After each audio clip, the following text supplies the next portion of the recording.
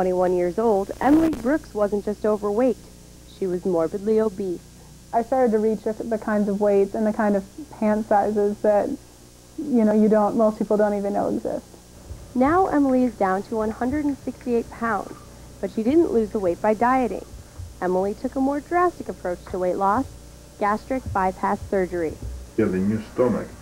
Dr. Constantine Franzides has been performing gastric bypass surgery for the past 20 years.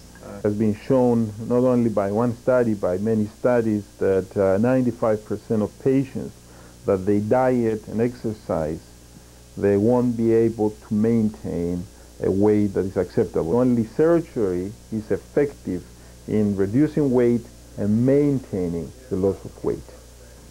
To be a candidate for gastric bypass, a person must be more than 100 pounds overweight or have a body mass index more than 40.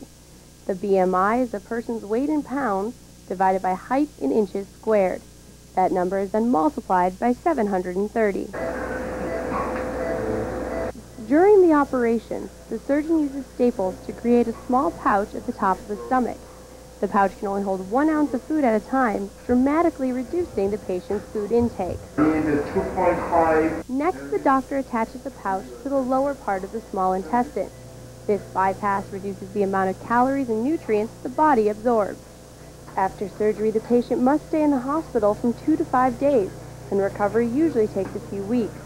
Gastric bypass is not the only surgical option available, but Dr. Franzides says it is the safest. The surgery that has been done the longest, it has been tested in many different ways and has withstood the test of time as far as consistency in losing weight and maintaining the loss of weight.